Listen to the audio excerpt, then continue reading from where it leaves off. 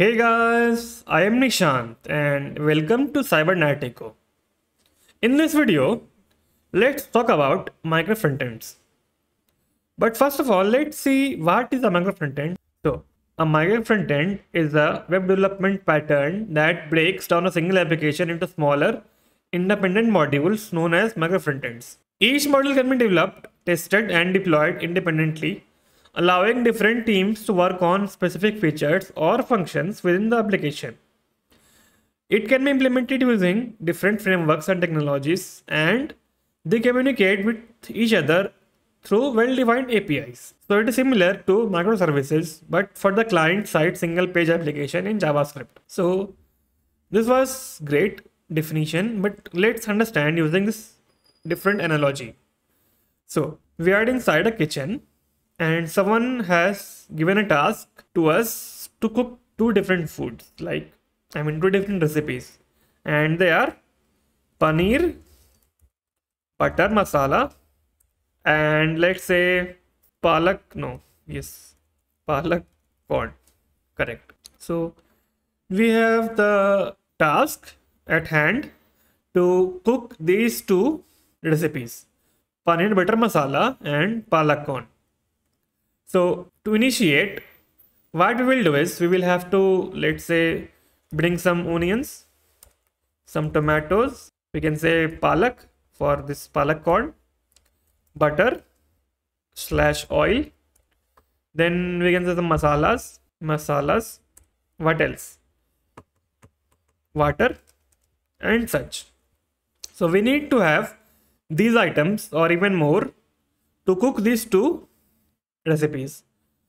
Paneer butter masala, okay, I forgot the most important ingredient, and it was paneer and what else? Corn, correct. So we need to have these items to cook these two recipes. So what we will do is we will have to peel onions, cut tomatoes, grind the palak, use oil for masala, water, paneer and corn. So these can be defined as micro recipes, or we can say micro ingredients. So let me have this an arrow here, turn this like this and add a text here.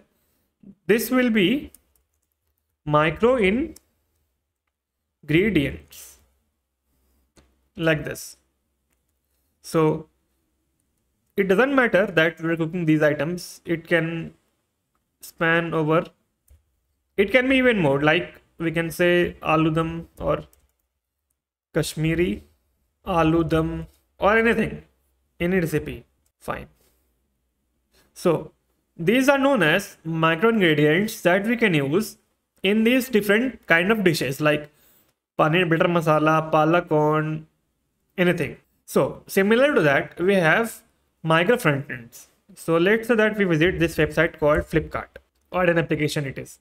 So in the Flipkart, let me come over here. Say we are on Flipkart. Zoom this. So we are on Flipkart, and what we see here first is a header. So let me write this, or first copy this. So we have a header, then we can say a search bar in the header, but we will not consider this for now.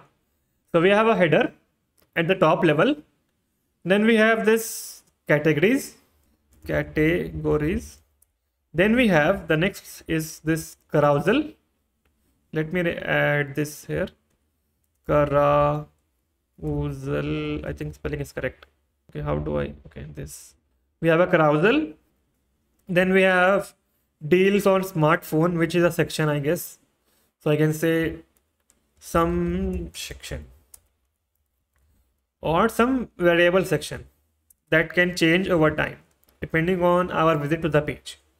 Some variable section. Then we have featured brands. What else do we have? Like this is what we have if we see on Flipkart. So Flipkart, a web application, is divided into different components like header, categories, carousel, some variable section and feature brands.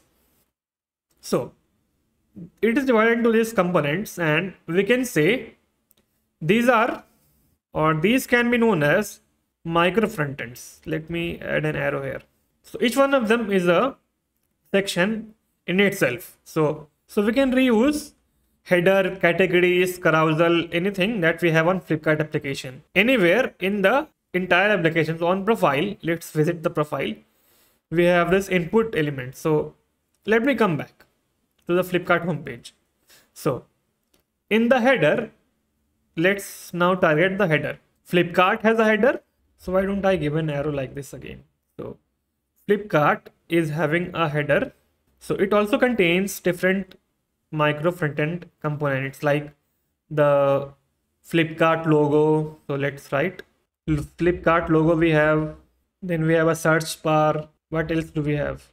We have our cart section, or we can say cart button, and other things like this account button and become a seller. Now we can reuse these as well, like Flipkart logo, search bar, any input elements across the whole application. So these also can be used as micro frontend components. So on top level, on the web page level, we have Flipkart, which has header, categories, carousel, some variable section, and feature brands. And on the first from micro frontend, we have Flipkart logo, search bar, and cart button that we can also use on the sub level. What I mean is, we can use Flipkart logo in the profile page as well. So how to go to profile? Let's say this. So we can use Flipkart logo on this page as well as the search bar. That is known as a micro frontend architecture that our Flipkart page is built on. It is implemented using this micro frontend. So this was the definition. Now let's talk about some advantages. So the first one we can say as reusability, which means on Flipkart we have this search component and it can be used anywhere in the entire web page, like on profile page, on cart page, orders page, anywhere. Similarly, we can use carousel or Flipkart logo or the cart button anywhere in the entire application. So it's a great advantage to have reusability. Second one is known as team autonomy, which means let's say that we are working on header and some other developer or team member is working on categories or carousel. So it means when we merge our code, we will not have any conflicts. So that's also a great thing. Third one can be technology diversity, which means the header can be developed using React, categories can be developed using, let's say, Vue.js or Solid, carousel we can make using Next.js, and so on. Which means we can develop our choice of micro frontend in our favorite tool, library, or framework like React or Angular or Svelte, anything. The next one is continuous integration, which means we can change something in header and deploy it independent of other components or micro frontends. The last one is isolation, which means changing one component or micro frontend like header will not affect the other ones like categories or carousel. Similarly, this will be in isolation, and if we are changing the other ones like categories, carousel, or brands or logo, anything, this will not affect the header. And this was micro frontends. So thanks for watching, and I will see you in the next video.